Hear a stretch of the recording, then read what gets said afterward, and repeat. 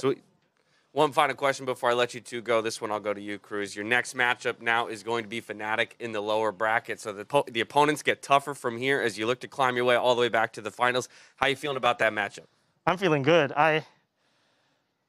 To be honest, the whole team is feeling good. I don't mind to play whatever team that comes here. We're just here to win. It doesn't matter. That's the confidence I like to hear. Well, again, congratulations on a dominant 2-0 victory today to the both of you. Can't wait to see your next matchup. I'm going to let you go. And as we go to break, we're coming back next with Sharks versus Crew.